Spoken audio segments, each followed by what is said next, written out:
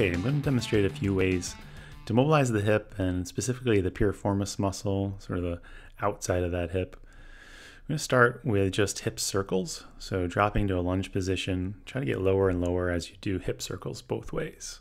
Show that from the side as well so you can sort of see what I'm doing.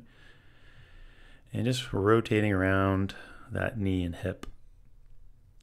Then I'll cross my leg, keep the knee high, use that opposite arm to drag that leg across midline, and again continue to stretch the lateral hip out. Lastly, on my back, cross the leg, push the knee down and away from you. If that's too easy, you can always add a little difficulty by pulling the knee back. I'll also show that in the seated version. This is a good one for you desk workers.